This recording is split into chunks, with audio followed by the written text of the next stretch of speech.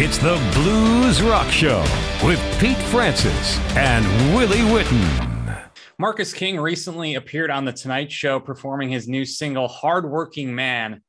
Now, Marcus King has a new album coming out in August called Youngblood. Once again, this album sees Marcus King team up with Dan Auerbach of the Black Keys as the producer on this album. Willie, where do you think Marcus King stands right now in the pantheon of modern rock artists? He's near the top. He's got the feel. He's a bit, in a good way, of a throwback. He has that rock and roll attitude. He has the feel. It doesn't seem contrived. He seems genuine. More than anything else, his music is very good. And the fact that he gets on The Tonight Show is great because it feels like the more music shifts, it becomes, there's a lot of rap hip hop. There's a lot of EDM, electronic dance music. There's a lot of country. Rock is sort of taking a backseat. So anytime I see one of these guys at all make it to a Tonight Show, I think it's good. In the genre of rock, it's sort of hard to say. I think there's a tier of guys at the top, and I think he's part of that tier. I certainly see his pairing with Auerbach being an indicator of that. Pete, do you find anyone who's at the top? And we're talking about exposure, music, notoriety, all combined. I'm not talking about necessarily chops. Yeah. Well, I think you look at the Black Keys, and they are definitely over the past, you could probably go back 20 years now, they are one of the biggest rock acts out there and have been one of the most successful rock acts out there.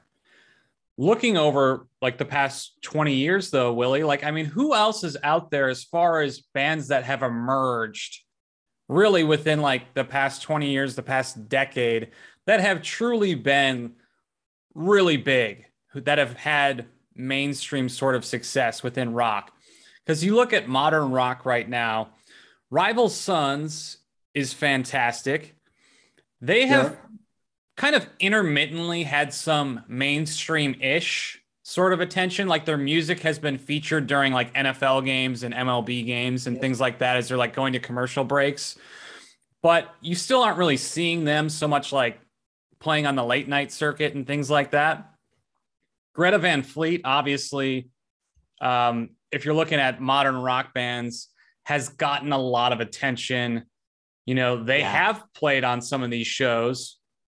You hear them on the radio a lot.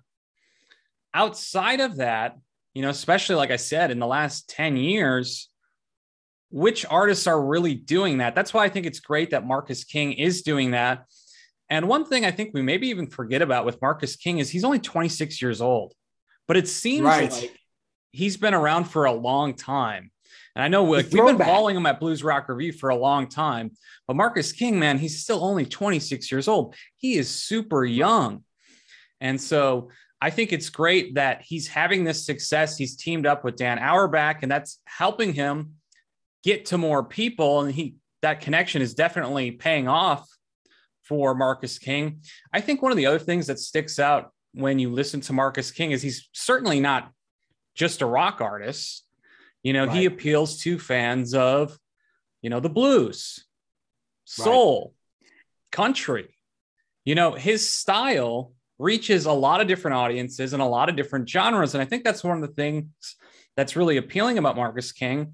And also when you listen to Marcus King for the first time, his voice really stands out, Willie. You know, he just has one of those voices. The first time you hear him sing, you're like, who is that? And it really grabs your attention. And so Marcus King does so many things well. He's so versatile with his style, great guitar player, great singer. So it's really awesome to see him having this success and really getting out to a much larger audience, because it is very difficult in this day and age to achieve that playing the type of music that he plays. I think so. You touched on a couple things that I'd like to go back to. 26 years old. One of them is youth. Popular music. It was rock and roll generation before we were both born. So I think that there's something about being 26 that endears him potentially to a younger audience. Whether that audience is tuning into the Tonight Show, they're probably not. but I think that he can maybe help to bridge that gap. Rival Sons, the Black Keys, Pete, they're closer to my age. I think that's great. I think it's great that Marcus appeals to people my age. I think his youth helps. I think the fact that he is visually appealing, I think the fact that he is young, those are big helps to give him some of those intangibles beyond the music, which is also good.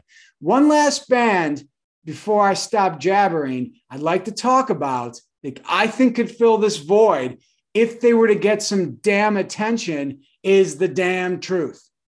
That is another great band, super underrated. And I'll let you talk about a couple of thoughts on them, but you see where I'm coming from with if The Damn Truth ever got some exposure, they are dynamic. They are fun to watch. They're fun to listen to.